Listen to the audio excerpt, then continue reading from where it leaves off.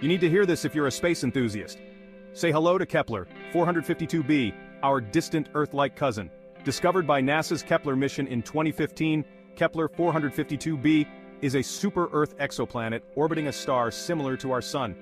It's about 1,400 light-years away from us in the constellation Cygnus. What's fascinating is that Kepler-452b sits in the habitable zone of its star, meaning it could have liquid water. It's about 60% larger in diameter than Earth and takes 385 days to orbit its star, making its year just a bit longer than ours. Imagine standing on Kepler-452b. With its rocky terrain and potential for water, it's like a window into our planet's possible future.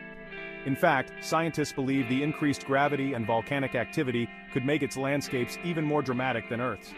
So, could Kepler-452b host life? We don't know yet, but its Earth-like conditions make it a prime candidate for future research.